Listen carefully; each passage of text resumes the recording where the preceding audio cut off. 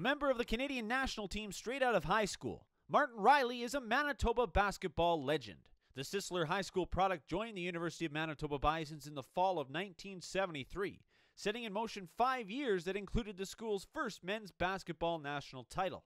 Riley was a three-time All-Canadian for the Bisons during his standout career, which included CIAU Player of the Year honors in 1975-76.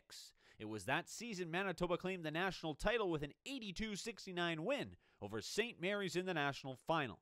Internationally, Riley was a member of the 1976 Olympic team in Montreal, part of 2 World Championship teams, a pair of Pan American Games teams, and played at 2 World University Games.